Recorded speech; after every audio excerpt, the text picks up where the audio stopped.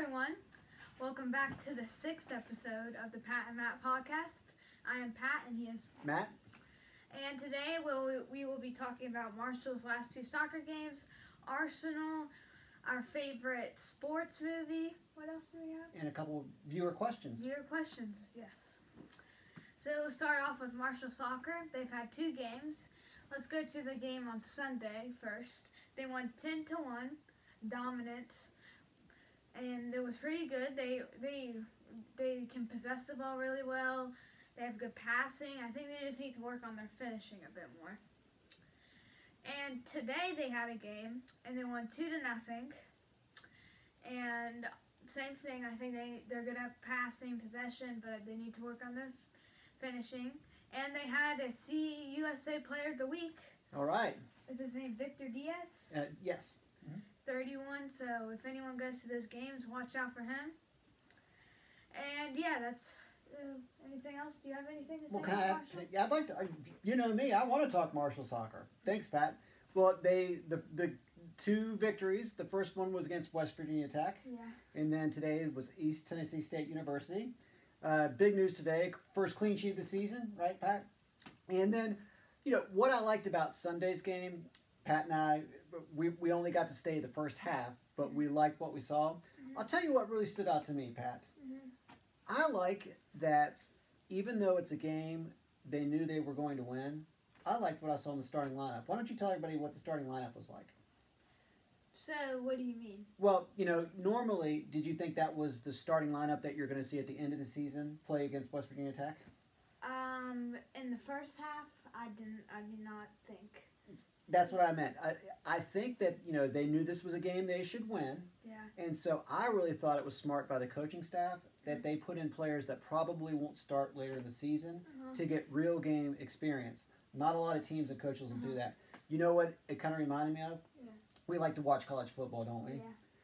When Alabama plays a team they know they're going to win, they usually start out with their starting lineup, right? And they get up like 24-0, and then they just sit them for the after the first quarter, 24-0, game's over, and then they start substituting players.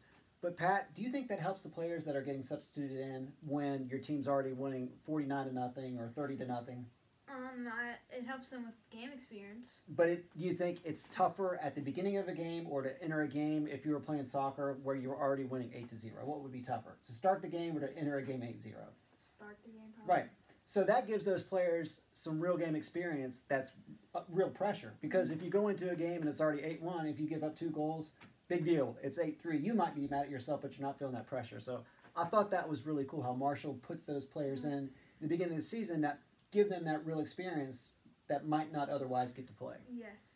But I think for Alabama, I think those guys could probably start the game versus that team and still win. Well, just because of their recruiting. Right. Well, that's what Marshall did in soccer. They could have won. It might not have been 10-1. I know they put their starters in the second half, but it would have probably been 5-1, don't you think? Yeah.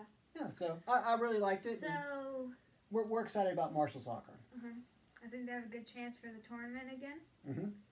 So let's move on to Arsenal. So when was Arsenal's last game? They played Sunday against Man City. Yes, and they lost 1-0. In the 3rd minute, that was the only goal. It was a tough loss. I was expecting more goals probably from City, but I guess 1-0 isn't as bad as I thought. Right. It's Manchester City, so. Pat, I agree with you.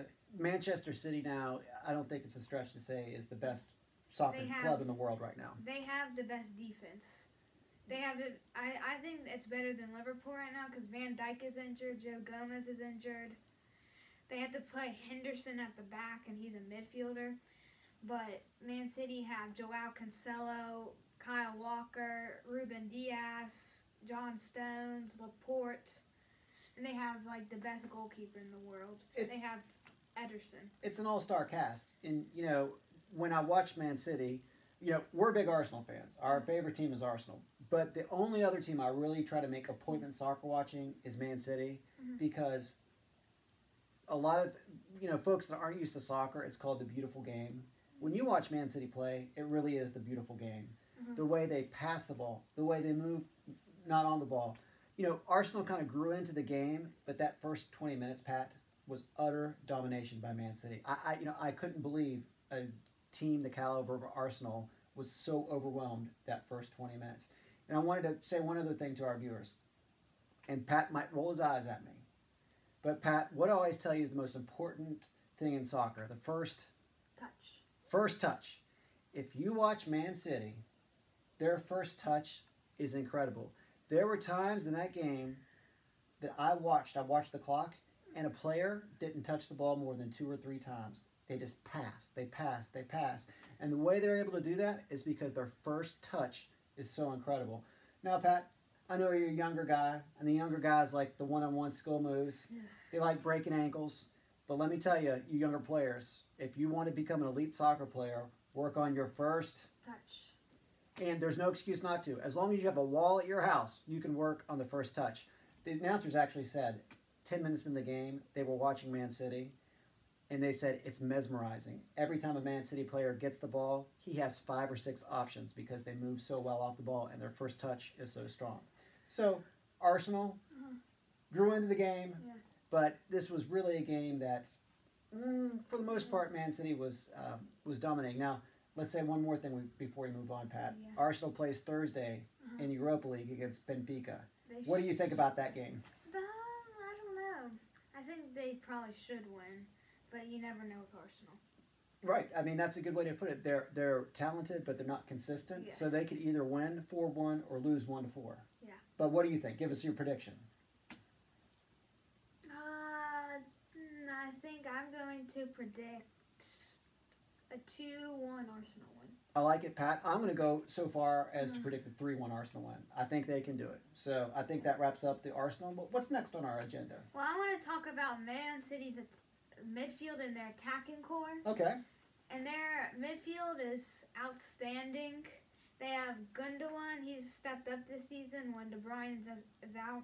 And then they just got De Bruyne back, of course, versus Arsenal.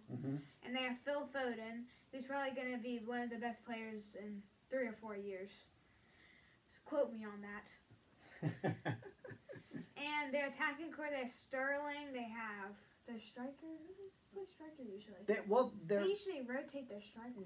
Gabriel Jesus goes in there every now and then. They've got Aguero's injured. They just have an all-star cast. I mean, they are the best team in the way they move the ball around, but it helps when they got the best players. Yeah. So let's move on to our favorite sports movie. This is what we talked about last week. That's what we said we were going to discuss. All right. And sorry for the delay. We were supposed to make it on Sunday, but we just didn't find the time. And today we had a little bit of time, so. All right, Pat. Okay. Kick it off. What do you think? Favorite sports movie? So my favorite sports movie has to be Space Jam, without a doubt. Space Jam, Michael Jordan. Why? Why Space Jam? I'm interested. I think it's probably one of the first sports movies that I probably watched and I probably first really liked. Because I remember probably when I was younger, probably just because of Looney Tunes, probably. And I think it has a really interesting build-up. Like, the NBA players lose all of their talents to the Monstars. And Michael Jordan has to play in a game to defeat them. I think it's a good movie. I like it, Pat. I might have to check out a little bit. I've not seen Space Jam before. Well, he's made fun of me for Space Jam being my favorite movie. Well, not simply because there's so many good sports movies out there. Now, Pat and I, we don't compare notes. Pat might know what my favorite movie is, but I'm going to give a little build-up. Pat, this movie has heartache. This movie has inspiration. Let me take a guess. No. This movie has overcoming near insurmountable odds. This movie has tear-jerking moments. This movie will bring chills to me every time I watch it. Do you have any guess what it is, Pat? Rudy. 1993. Rudy. Daniel Rudy Rudiger, in his quest to first become a student at the University of Notre Dame, then to make the football team, and then to play in an actual football game for the University of Notre Dame. Pat, this movie, I can't say enough good things about it. It teaches you about hard work. Everything about Rudy is excellent. You can watch it with your family. It's clean, wholesome fun. It's got a great message. I watched it with you, Pat. I don't know if you appreciate it as much as I do, did you? Probably not. Right, but you might grow into it. Rudy, hands down, is the best sports movie ever. Now, we got some comments from some other people. Yeah. Adrian, let us know what his favorite sports movies are. So, are you ready to announce? Yes, his favorite sports movie is Caddyshack. A great I one. personally have not watched that before, so can you tell me what that's about? It's a movie about golf and a little adult humor. So I think you'll probably be ready for Caddyshack when you're about 15 or 16. Who stars in the movie? Well, it's got a lot of different stars. There's Bill Murray. There's just all kinds of different. Rodney Dangerfield's in it. Great movie, but you gotta wait a little longer till you can watch it. He also I like said Talladega Nights. Talladega Nights. Talladega Nights. The Legend of Ricky Bobby. Yep, he says that because he was an extra in the movie. Oh, a star. Yeah, a star. A star in the A movie. star. I see. I see. Star. Oh. So now we have our question. We're going to view our questions. I like it. All right. Our viewer question, and this is from my aunt Jean. Okay. And it says, should QBs be allowed to select players for their roster? So should professional quarterbacks be allowed to select players for their roster? Okay, I don't think As opposed to like the general manager and folks? Okay. So I don't think that can happen in college, obviously. But in the NFL, I think they should allow the quarterbacks to do that. But I only think the quarterbacks should do it for offense because they wouldn't know enough about defense, I think.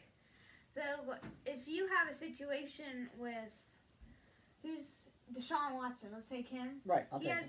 He has no stars around him. So I think he should be allowed to request his own trade, give some recommendations for some trades, or even do the trades almost. Didn't they trade like DeAndre Hopkins right before the season? Or? Well, they traded him for a washed-up David Johnson and the second-round pick. Okay. And a bag of Fritos, probably. Well, you didn't like that, did you? No, but... So you think that they should... Pat, I'll say this. If you asked me this a few years ago, I would have said, no, that's not the player's role. But football's changing just like, everything else. And I do think that nowadays the quarterback is the main player on a football team. And I can almost guarantee you Tom Brady is giving recommendations who wants to be around. Right? I'm sure he's telling the front office. So yes, I don't think he wants to recommend to trade players after they just won the Super Bowl. Right, but what I'm saying, he's got a lot of pull, and so I think like Russell Wilson, Deshaun Watson, all these other quarterbacks. Yes, I think that they should have a really big say in who their supporting cast is going to be because really, you're only as good as your quarterback anymore in football. Look at all the trades they do on draft day to take a gamble on somebody that might be a good quarterback. So if you've got a good one, keep them happy. Quarterbacks are definitely the better players in the league. They will always win the MVPs. Right. Because no other player has basically a chance because they don't score as many touchdowns as them. Right. The last running back to win MVP wasn't Adrian Peterson. It may have been. I mean, it's a quarterback dominant league, so you've got to keep the quarterback happy. I actually have a question. Well, this is a curveball. Who do you think will win the MVP next year in the NFL? Ooh. I will say mine first. Okay, go. I need some time to think about that. I feel like this player is going to be very good again next year. He was good this year, but he had a lingering shoulder injury towards the end of the season. Mm-hmm. But I think Kyler Murray will. Okay. And the runner-up will be Derrick Henry, and Derrick Henry's just dominant. Well, again, specific, you're giving the winner and the runner-up. Yep. I'm going to stick with the quarterback, Pat, and... You know what? Without having more time to think about it, I like your Kyler Murray. I think he's one of these guys that all of a sudden is poised for just a huge breakout. Offenses are the name of the game, and all of football, not just the NFL now. So I'm gonna go with Kyler Murray. Now I'm gonna throw a curveball at you. Okay. We've got one more question. Okay. From one of our loyal viewers, Jenny. She wanted to know: do you think Ohio State should have made the college football playoff this year? Me first or you first, Pat? Your choice. I'll go first. All right. I would not have said that before the Clemson Ohio. I would say Ohio State should not be in the playoffs. But after the Clemson game, when they beat Clemson, because I watched most of the game, I saw how good Justin Fields was, and they beat Clemson. So I think this team should be in the playoffs. Because if you think about it, what other teams are going to be in the playoffs that are good as Ohio State? We don't like them, but they're a good team. Well, Pat, let me say two things. I agree with you that we don't like Ohio State. I strongly agree. Uh-huh. I strongly disagree with you that they should have made the Okay. playoff. Let me tell you why. Okay, they played less games. Do I get to speak, or But do you want Texas A&M in there? can I just make my case before you, and then you can say what you'd like? The Big Ten made the decision at the beginning of the season not to play football. And they thought every other conference was going to follow along. And the only one that followed along was the Pac-12. And then it was kind of egg on their face because all these other conferences thought for themselves and said, no, we're playing football. So the Big Ten scrambles to put a football season together late, mind you. Mm-hmm. They have trouble getting the number of games in. They've got to bend the rules to allow Ohio State to play in its own conference championship game. And Pat, you know as well as I do, it's harder to go through a 10-game season undefeated than a 5-game season undefeated. There's one of those games every year where you're better than the opposing team, but for whatever reason it's close. Yeah. Guess who that was for Ohio State? Clemson. Indiana. Folks, Indiana is not an elite team. You know, they're not. That's just as simple as that. So, Pat, I see where you're coming from. The results don't justify the selection. Yes, they beat Clemson, but our criteria from the beginning is, what is this criteria that you have to have? A 5-game season, for crying out loud. Big Ten made the decision not to play football. Ohio State is a member of the Big Ten. They should have been selected. Simple as that. Oh, well, let me back my case up. Okay. So, first of all, you know how many touchdowns Justin Fields had on the Clemson's defense? No, I don't. 6 touchdowns. Oh. 6 touchdowns. Okay. Also, who is going to get in there for instead of Ohio State? I am not a Texas A&M fan. Texas A&M played an entire SEC season, only lost to Alabama, the same team that Ohio State lost to, and they played 5 more games. So, hey, Ohio State chose to be a member of the Big Ten, and we shouldn't be bending rules for the Big Ten. Now, people might say, well, Matt, you're a fan of Notre Dame. Why did they bend rules to allow Notre Dame to play in the ACC? And we'll go back to podcast number 2, because they can. So, I guess Ohio State... Right, that's what I said. I guess that's Ohio State. Bottom line is, they want the marquee teams in this college football playoff. That's what it's all about. Yep. Honestly, it's not about the best teams anymore. It's about what teams are going to draw the biggest ratings. That's all I'm going to say on that. I know a lot of people will say, well, that applies to Notre Dame just like you said. But guess what? I'm a Notre Dame fan. I don't care, right? Yep. So Ohio State fans are saying the same things. But no, Ohio State shouldn't have gotten in. So I think that's where we wrap this up. This is our longest video, I think. It'll be around 18 minutes. It was spirited, though. Yeah. I liked it. And also, just a little teaser. Oh. This isn't for next episode. This is for episodes in the future. But this summer, we should have some guests on the show. This summer, since we're gonna get a little bit better. Yeah, well, this is new to me. Yeah. I like having studio guests Yes. in our Kelly studio. Yes. Okay, I like that. I didn't know that. where we'll put them. Oh, we'll fancy the studio up a little You bit. might just put them in the middle. Right? Hey, they'll be our honored guests. I didn't know we were going to do this, but I'm liking the idea of it more and more. We'll make sure it's fun to do. So make sure to like and subscribe. Our TikTok, I can't believe it, but somehow on our TikTok we have 248 followers. I don't know what happened. I woke up That's one great. morning and I had 99 plus notifications from TikTok. I was like, what is this? There it is. So We want the email address. We want your all's questions. Oh yeah, patandmattpodcast@gmail.com. thepatandmattpodcast@gmail.com. Sorry. Comments will be on. And thanks for watching. We appreciate everybody. See you Bye, next guys. time. Bye.